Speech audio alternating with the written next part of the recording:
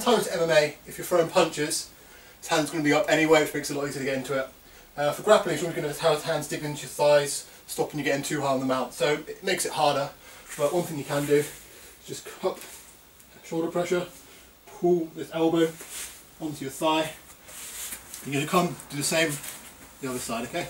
From here you can grab his head with both arms, stops him shrimping back. You're going to come up, and now you brought his arms in front of his face here, okay? Into a high mount. So from here, so keep your hand on the mat. You sit out and turn your hips this way, okay? So I'm making a kind of S with my legs, like a triangle, okay? So first armbar, it's going to come in deep with this arm to your hip. And I'm always going to make sure I lean towards his hip this way, okay?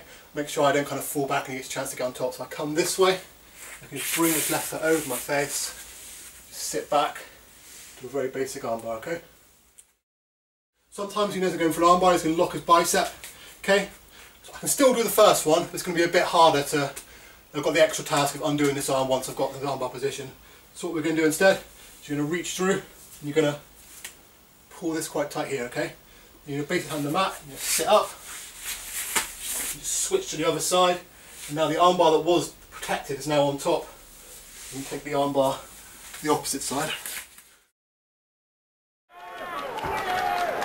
There we go, right on the par Daly. Watch this again, he may have it this time. He may have it, thumb up. Daly trying to charge. Daly's trying to run the pipe. Jake Shea, Daly taps. Jake Shea. Evo ga, ode ruka sad u polugu uskoro. Vjerujte meni, radi se ovdje Matthew Sellersu, znam tog dečka, poznam tog dečka.